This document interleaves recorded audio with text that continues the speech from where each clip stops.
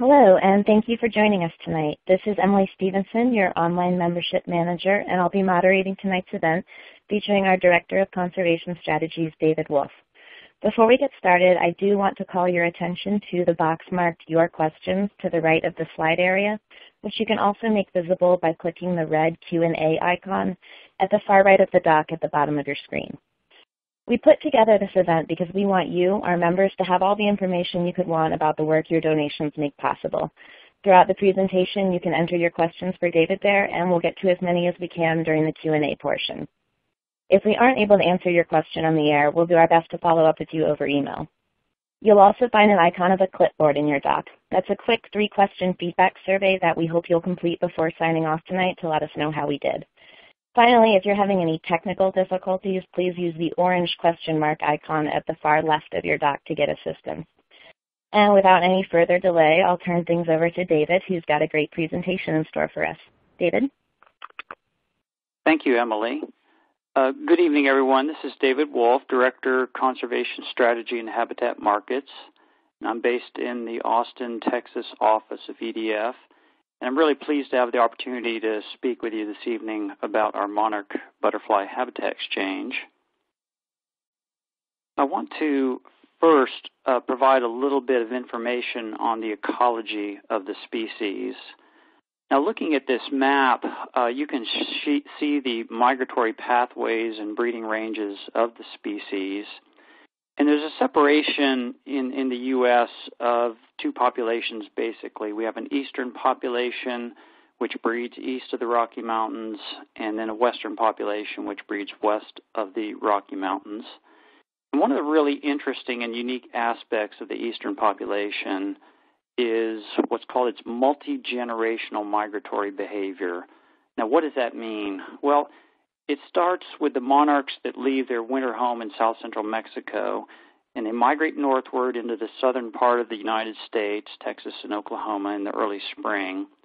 And this first generation of monarchs lays their eggs on milkweeds in those states. Those eggs become caterpillars, which in turn become butterflies. And then the second generation migrates further north and repeats the cycle, and so on for 4 generations. Now, this fourth generation, which was born in the northern reaches of the United States and even southern Canada, begins heading back south towards Mexico in the fall when the weather starts getting cooler. And the amazing thing is that this generation has never been to the Mexican wintering grounds. It was their great-grandparents that left there roughly 7 months earlier. So I find that just to be an amazing and a really unique phenomenon among the insect world. Now, I also mentioned this western population of monarchs, which is quite a bit smaller than the eastern population. It also goes through a migration process, but it's a shorter trip, and it's not that multi-generational phenomenon that we see in the east. In the west, the monarchs there spend the winter on the California coast, and then they migrate inland as spring and summer arrive and breed on milkweeds in places like the Central Valley of California. But let's zoom into that wintering habitat in south central Mexico for a minute. This is another amazing part of monarch biology where in the past it was millions of monarch butterflies would cluster in the forests and the mountains in south central Mexico, and they gather primarily on oyamel fir trees. In recent times, the numbers have dropped to hundreds of thousands of monarchs clustering there during the winter. And looking at this chart, what scientists have actually done is track the area that these monarchs occupy in the forested habitats down there. And that's a surrogate for actually tracking the size of the population, because you can imagine in the breeding range with the monarchs constantly on the move and the fact that they're spread across much of the country, it's really pretty much impossible to track the population in the breeding range. But they can do a really good job of tracking the population by the size of the area they occupy in the wintering range. And so this is what this chart represents, the area that they occupy in that range. And you can see that the trend has been downward over about the past 20 years. So in about 1996, they occupied about 21 hectares. That's hectares, so you multiply times 2.5 to get acres, about 50 acres in 1996. And then in the winter of 2013-2014, it was down to about 0.7 hectares, which is something like an acre and a half. So it's an incredible drop in the population. And as a result of this decline, a number of groups, the Center for Biological Diversity, Center for Food Safety, the Xerces Society, have petitioned the Secretary of Interior to list the monarch butterfly as a threatened species. Well, what's been happening? What's caused this decline? Well, the science tells us that the region that we call the Corn Belt in the Midwest has been very important for breeding for monarchs. And historically, this is an area of prairie habitat, which had a lot of wildflowers, in particular milkweed and other wildflowers, to support monarch breeding and nectaring. But then with human settlement came cultivation, agriculture. A lot of corn is grown in that region, a lot of soy. But even then, for many years, there were still a lot of weeds within the fields, adjacent to the fields, enough to still do a pretty good job of supporting monarch butterfly breeding. But then over the last 20 years or so, we've seen widespread adoption of genetically modified crops, Roundup Ready corn, Roundup Ready soy, as well as development of glyphosate herbicides such as Roundup. And those things have led to a lot more spraying of herbicide, in particular glyphosate herbicide.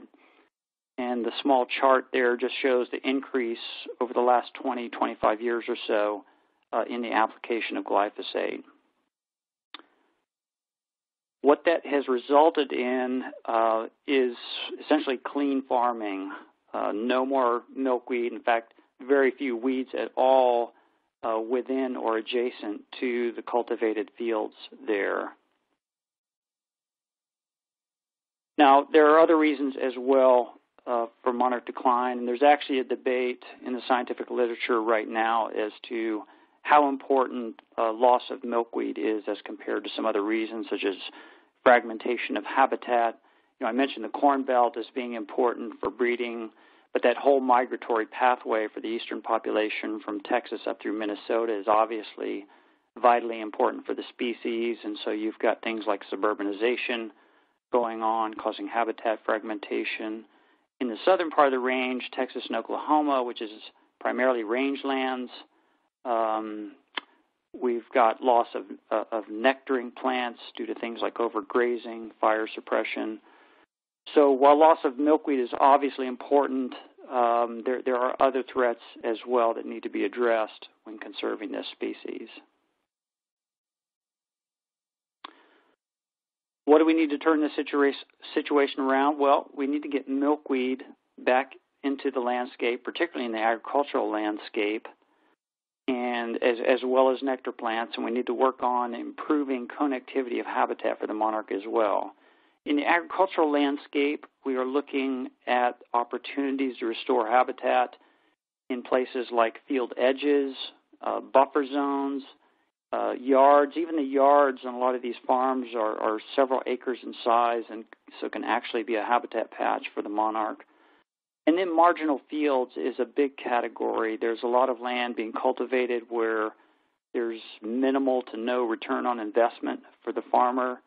And so if they can have an opportunity to restore and conserve habitat for the monarch and receive income for that, that's a huge incentive for them to turn those marginal fields into habitat for the monarch. So we see a lot of opportunities in the agricultural landscape. This list here for farms and obviously rangeland opportunities in the southern part of the range create the potential for a lot of acreage of restoration for the monarch. As many of you probably know, EDF has a long history of working cooperatively with private landowners on conservation of species. We worked with them on conservation of species like the golden cheek warbler in Texas, New England cottontail in the Northeast, and in recent years the greater sage grouse. And, it's our belief that it's much better to work with these landowners on proactive conservation, to get a lot of conservation on the ground, to potentially keep species off the endangered species list. The Endangered Species Act is a really important tool for us and creates a driver for development interest to invest in conservation. But the challenge is the Endangered Species Act is such that by the time a species is considered for listing, it's often in a situation where it needs intensive care, basically. It's in a dire situation. It's much more difficult to turn the situation around when it reaches that point. So our experience is that if we can work proactively before a species hits the endangered species list, we have a much better chance of turning the situation around, recovering the species. And so our experience has been very positive when working with farmers and ranchers to achieve that. And all of our experience with private landowners has led to the development of these habitat exchanges. So what does the habitat exchange look like? Well, on the supply side, it's private landowners, it's the farmers and ranchers who have the land and can generate the conservation for the species. And for the monarch on the demand side, it's groups like agribusiness, the companies that make the genetically modified crops and the glyphosate herbicide, food supply chain companies who provide the market for these landowners. Basically, it's philanthropic foundations and the general public.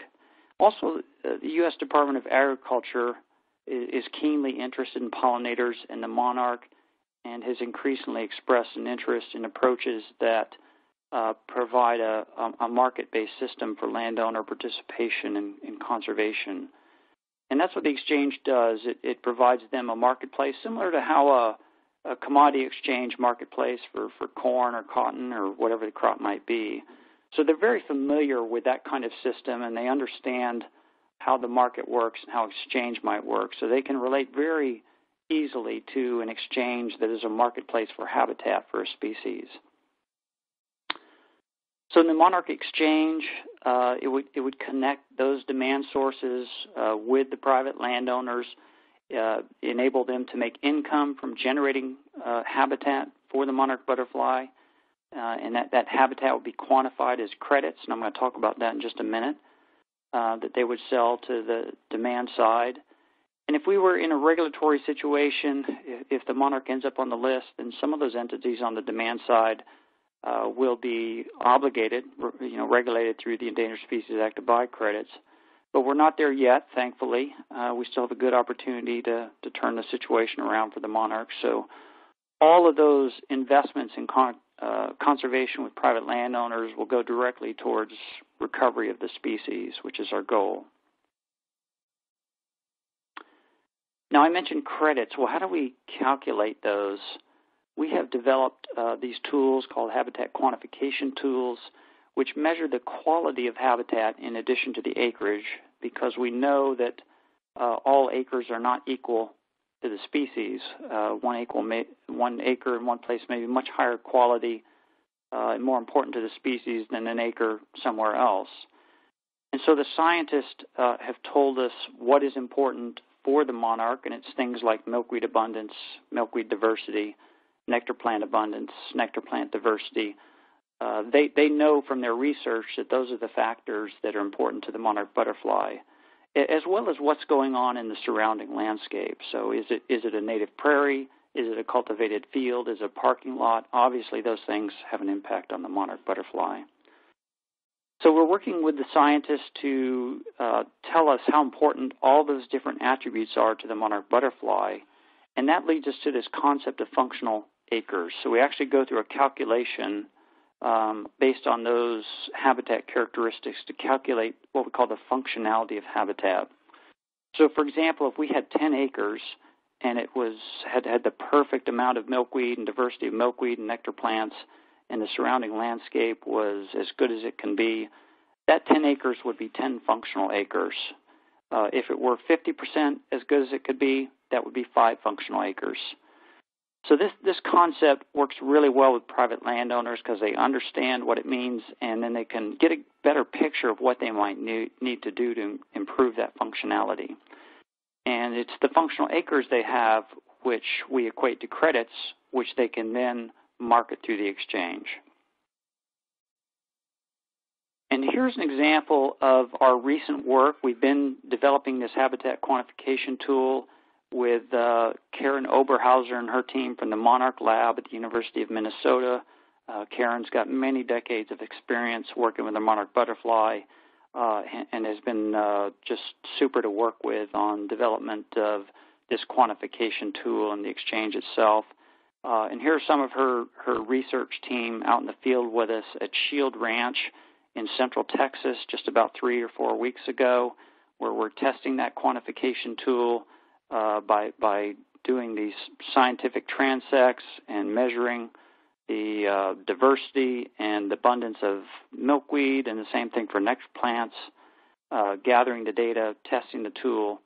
And then we're going to repeat this process in California and then in the Midwest later in the summer as the flowering plants there really get going. So we're very excited about the results of that. And I just wanted to share with you also, while we were out there, we found we were a little late for the peak of the monarch breeding season there, but we did find a number of caterpillars on the antelope horns milkweed there. So I'm really excited to report that. We have some ambitious goals for the habitat exchange, but we need to be ambitious in order to recover the monarch. Our goal is to restore 2 million acres of habitat within the next 10 years in the eastern population, and then with the smaller western population, a little bit more modest goal of 200,000 acres over the same time period. What will that mean for private landowners? Well, it's a pretty strong financial incentive. By our estimates, it's going to be somewhere in the neighborhood of $3.5 billion going to farmers and ranchers over the next 10 years for restoration of habitat. So that's a really significant incentive for them to participate. What are all the benefits for these private landowners? Obviously, the income is important, but we've also discovered in our many decades of work with private landowners that it's not always about the money. These folks do have a stewardship ethic. They typically want to do the right thing for species, water quality, and so on, the other environmental concerns that we have. But they want to be supported, in doing those things. So the money's important, but educating them about, say, the biology of the species and how important their particular patch of habitat is within the overall scheme of things. So there's a number of things we can do to help foster their own stewardship values in addition to money, which are really important that they do a good job, continue the restoration into the future, and also help us encourage their neighbors to participate. So it's not just all about the money. So other things contributing to the recovery and avoiding listing, obviously avoiding the regulatory driver if at all possible, benefiting other pollinators, which is important to a number of crops. On the demand side, obviously some of the same benefits, but also for things like agribusiness, it helps them to meet their sustainability goals. It creates jobs in that, in operating the exchange. We will need technical service folks to work with the farmers, folks to run the habitat quantification tool. There'd be a variety of jobs created through this effort.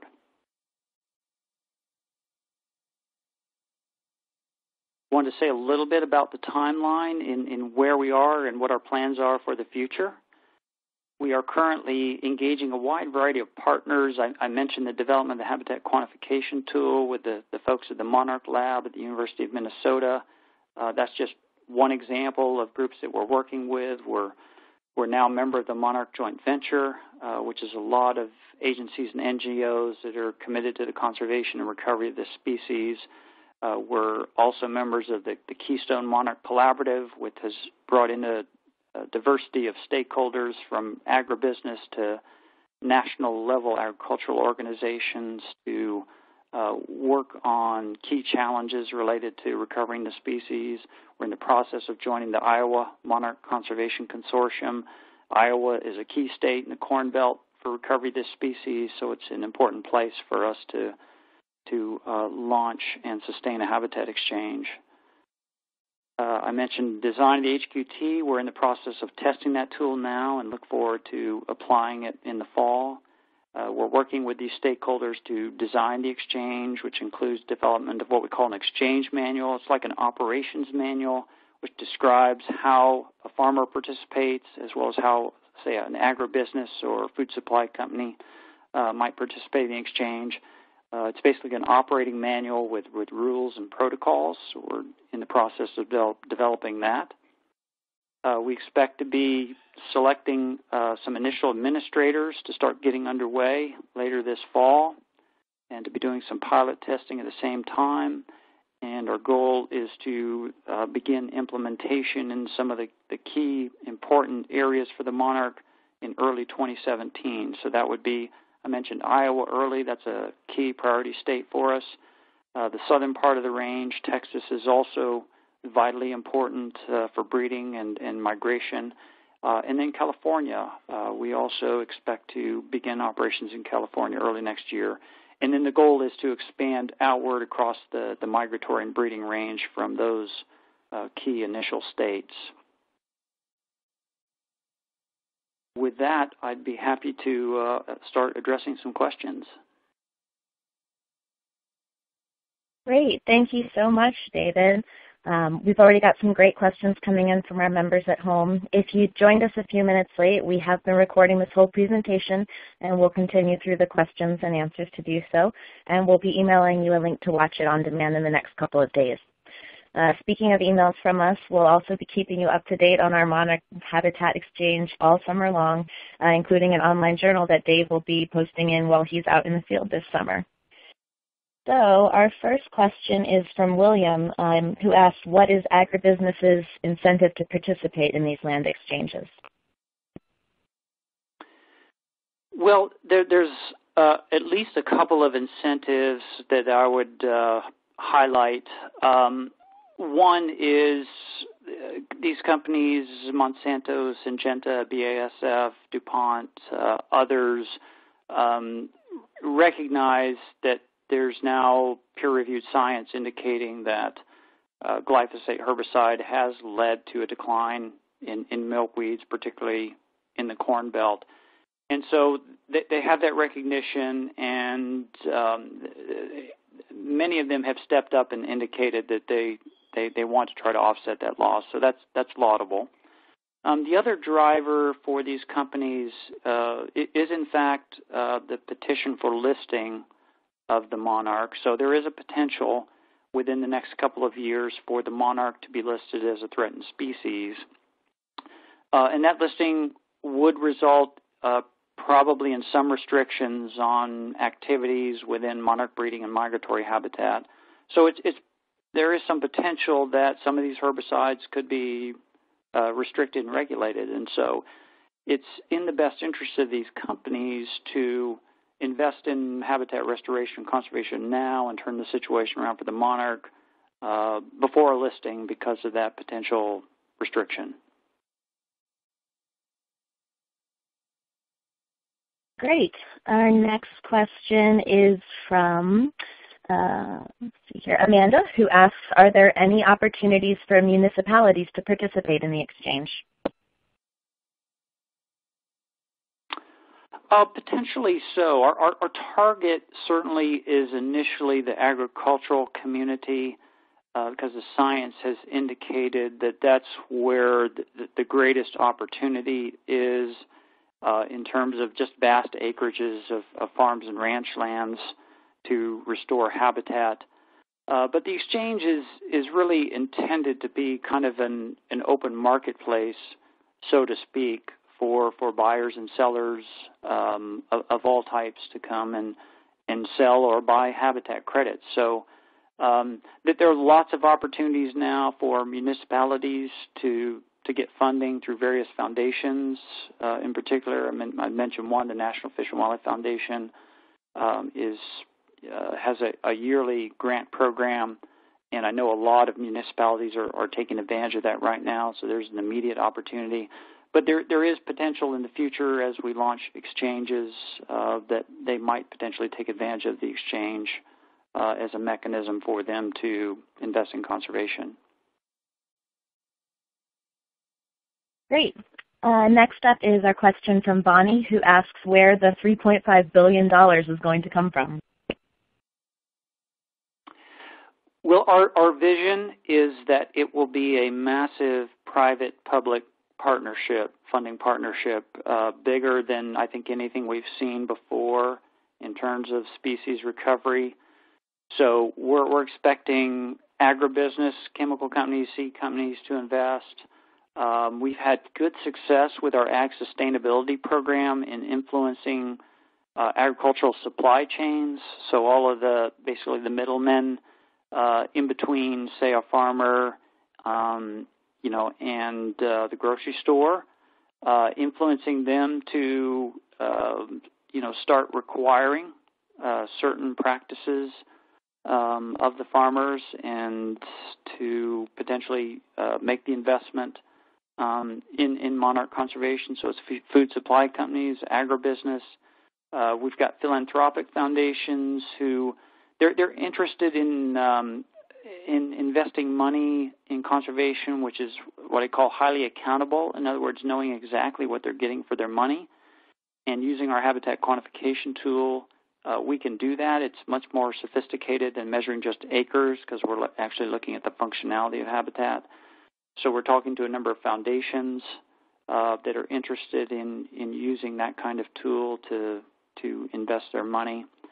And then federal funding through U.S. Department of Agriculture has also expressed a lot of interest in recent years in these market-based systems, with the idea being you want to get as much conservation for each dollar invested as possible.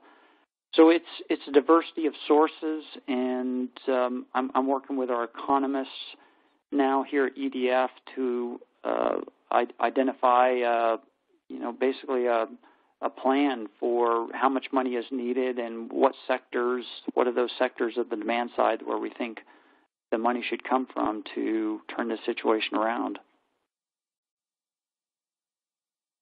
Thank you. Our next question is from Barbara, who asks for more information about what an administrator will do. Well, the administrator has a variety of roles, and it actually can change over time. Typically, early on, the administrator will wear a lot of different hats. They will conduct outreach to farmers and ranchers about the program and its opportunities.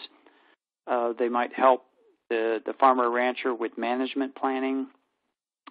So to get the management plan in place, there's typically a contract for a period of time to get the habitat established and maintained for a period of years, and sometimes there'll be an easement if it's a permanent commitment to conservation. In that case, the exchange administrator would work with a land trust to hold the easement, monitoring of the site, payments to landowners to maintain the site. So it's a variety of roles, and then as participation grows, typically the exchange administrator would become primarily responsible for tracking the transactions between the landowners and the demand side, whether it's agribusiness or a private foundation, for example, and would have either staff or there might be consultants or contractors who would start handling all that diverse array of duties that I was mentioning. So it kind of depends on the scale, but the job kind of ranges everything from outreach to tracking transactions to making the payments to monitoring and so on. That's great. We have two questions up here that are two people thinking along very much the same lines as each other. Cheryl asks if the Northeast is responsible for keeping the milkweed growing, and Leslie asks, what are monarch butterfly nectar plants, and is it helpful for people to plant them in their backyards in the Northeast? The Northeast, no, I'm sorry, repeat the question for the Northeast. Yes. Is it helpful for people to plant milkweed and other monarch butterfly nectar plants in the Northeast, and what are some of the nectar plants? Okay. So, yes, I mean, it is helpful to plant milkweed plants there. With the loss of milkweed in the Corn Belt, the monarchs have adapted to some degree by moving out, to other non-cultivated areas, for example, roadways and so on. So that's helped to some degree to mitigate the loss, but not nearly enough. So from my read of the science, some of those other areas of the country, the Northeast, for example, are probably more important than they have been historically. So absolutely yes. I mean, it is important to plant milkweed, specifically native milkweeds. And I'm sorry, but I can't tell you what the particular species in the Northeast would be. But the Xerces Society, xerces.org, xerces.org, has a number of great manuals on the milkweeds for different regions of the country, and even sources where you can go get them. So we strongly recommend native local sources if possible. So Xerces is a great source for information on which milkweed and nectar plants would be appropriate for your particular part of the country. Great, and I will put in a shameless plug here. We are in the middle of our annual fund campaign, which funds so much of our important work, including the Habitat Exchange. We do have a deadline tomorrow night. If you haven't given yet, we'd love if you went onto our website and made a gift to the annual fund and adopted an acre of milkweed for yourself. Our next question up is from Michelle, who asks, given the precipitous population decline to such extremely low levels, is this in time to drive recovery?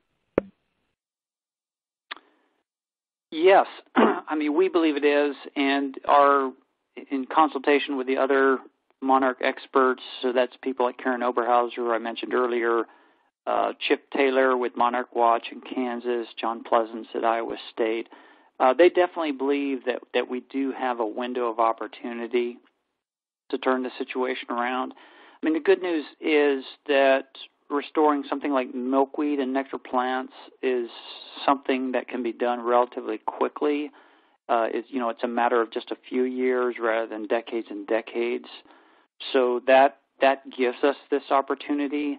And the fact that we've got such great interest from the public in helping this species, and the fact that EDF has many decades of working cooperatively with farmers and ranchers across the country on a variety of species through these incentive-based programs, that gives me a lot of optimism that we definitely have a great window of opportunity over the next several years to get a lot of habitat restored and conserved and turn the situation around for the monarch. Great, thank you. We have a great question coming up from Pamela. Does the growing consumer pressure to label GMO foods and potential reduced demand for GMO crops show up on the growers' radar screens yet? And does it create an incentive to participate in monarch conservation as proactive change of land use? That is a great question. We have a group of farmers, primarily from the Midwest, but a few from the Great Plains as well.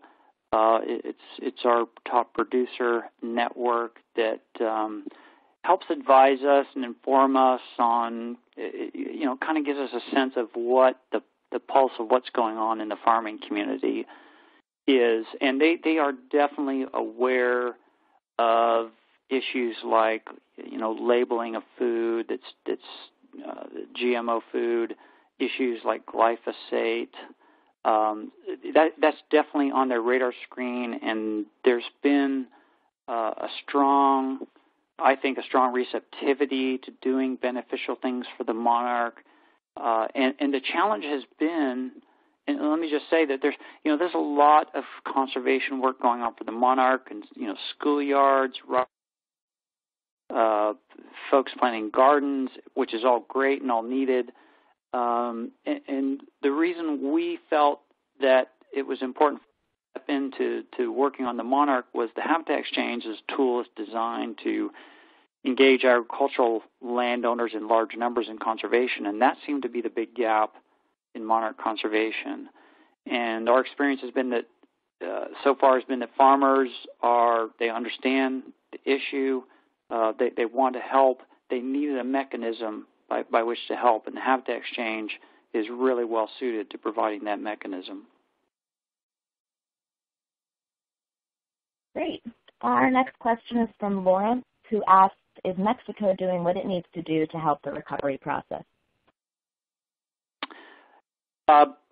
Mexico is doing a fair amount of work in dealing with things like illegal logging, which is one of the big threats down there in the southern part of the range. We are keeping an eye on the situation in Mexico, again, in our consultation with the Monarch experts about what are the key threats and the key bottlenecks to turning the situation around for the monarch. It's fairly unanimous that the problem is primarily in the breeding range right now as to why the population has been declining. So we are focusing our efforts on the breeding range through the mechanism of the habitat exchange first. However, we are definitely keeping an eye on the Mexican situation. We have good partnerships with a number of Mexican partners, such as Pro Natura, Mexican conservation NGO, and we're going to monitor that situation. And if there is an opportunity for us to provide some value in terms of reducing threats there, we will definitely step in and take advantage of doing that. That's wonderful.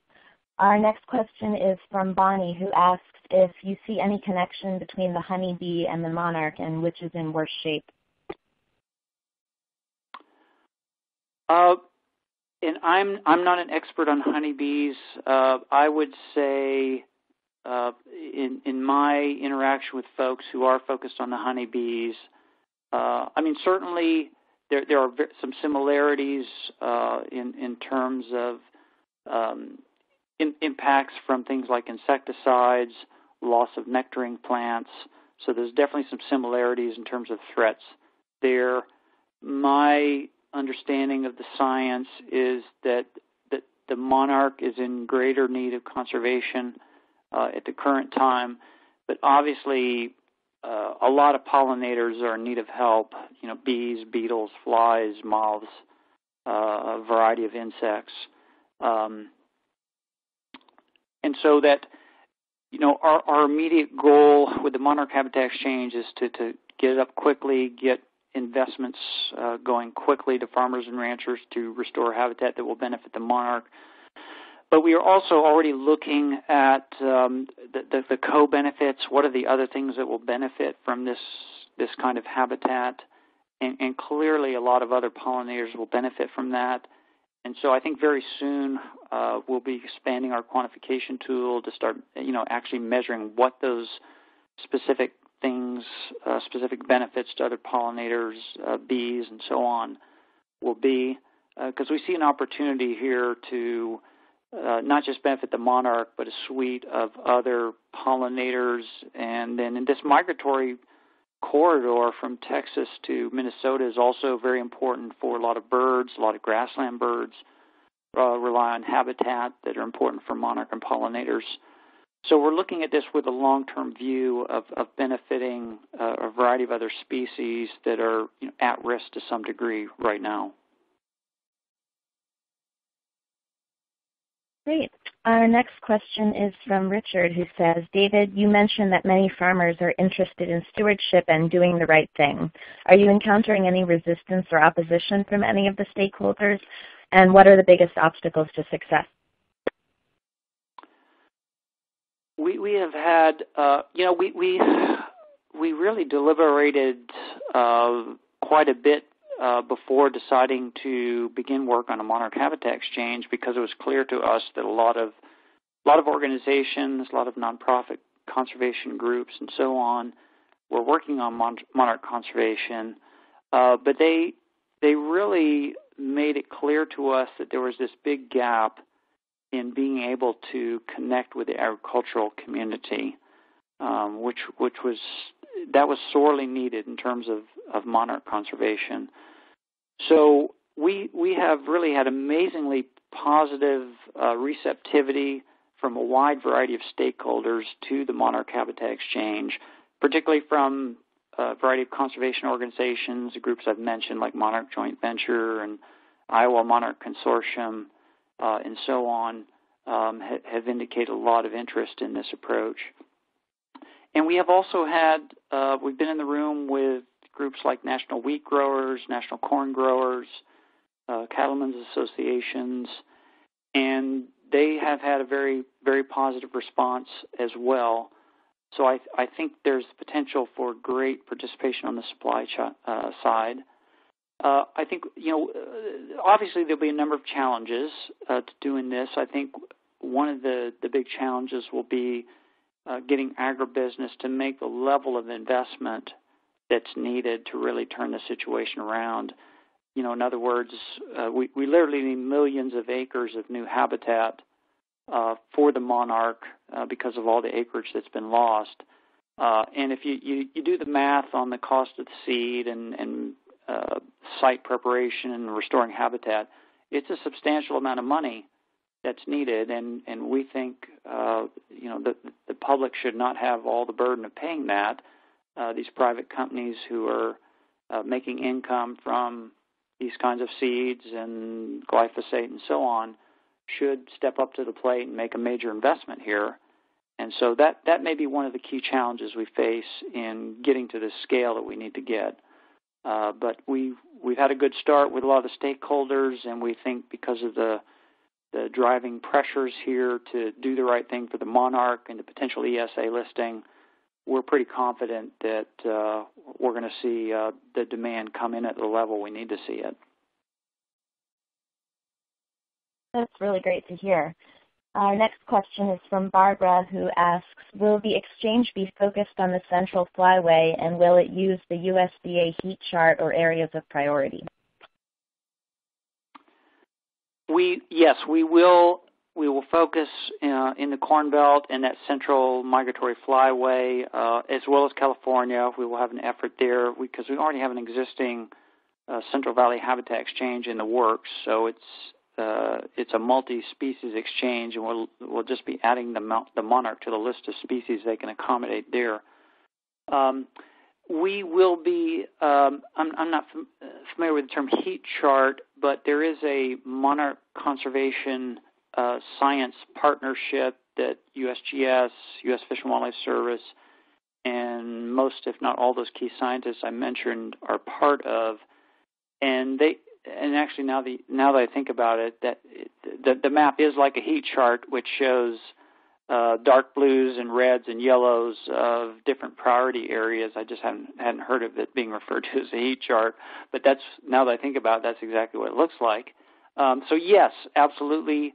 We will be using their map to prioritize where the exchange will focus, and we will actually be taking that into account with our habitat quantification tool, because the quantification tool looks at specific attributes of the individual site, but it also takes into account what's going on at multiple scales beyond the site, so the landscape and then even bigger surrounding areas.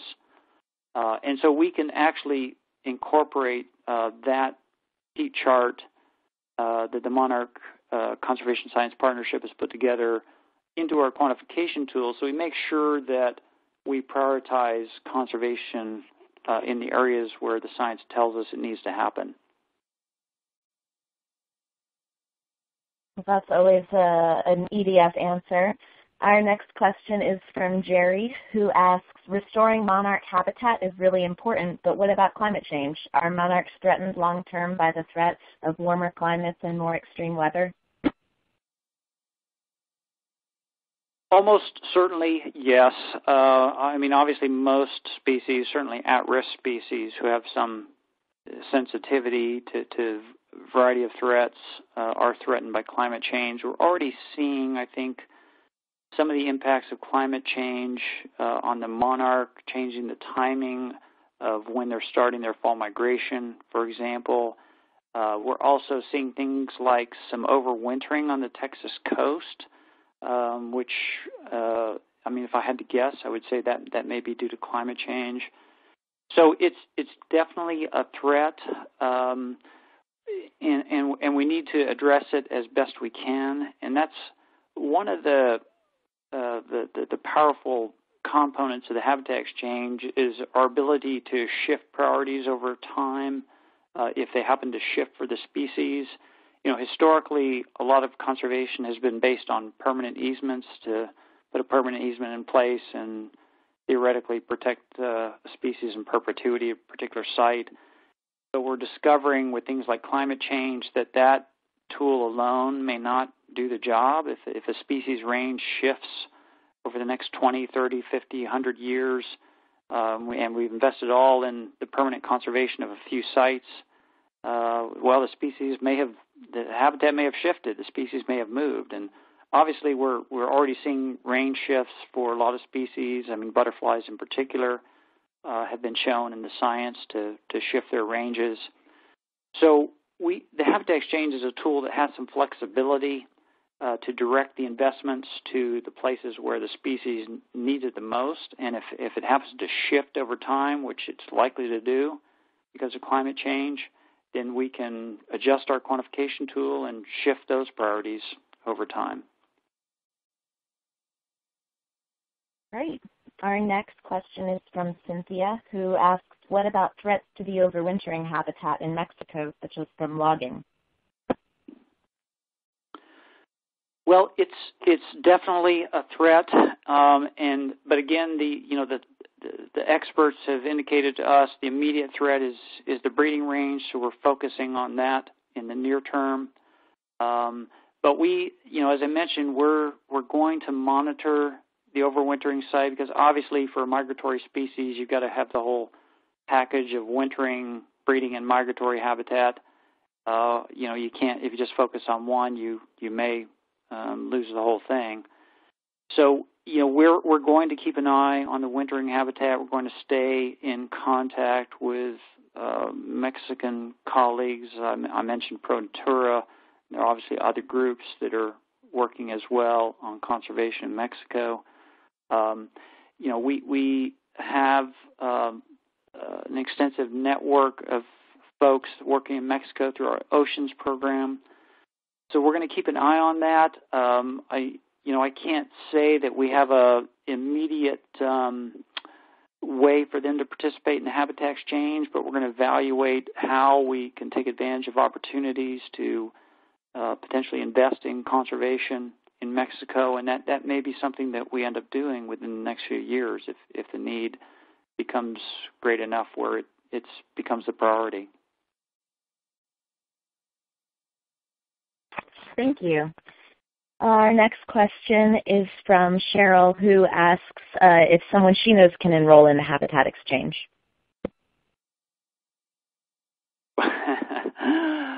Well, we will, once the exchanges are up and running, actually probably while we're doing pilot test, we will start putting on the web screening criteria, basically how a person, farmer, rancher, landowner would participate. So it'll describe kind of the criteria. There'll probably be some kind of minimum acreage requirement for participation, although monarchs can benefit from very small acreage restoration projects. So, it's not going to be like a 50-acre minimum or 100-acre minimum. It's going to be something relatively small. Because basically for the monarch, we need a lot of small patches across the landscape. We don't necessarily need 1,000-acre restoration projects. We just need a whole lot of 5, 10, and 20-acre projects across the landscape.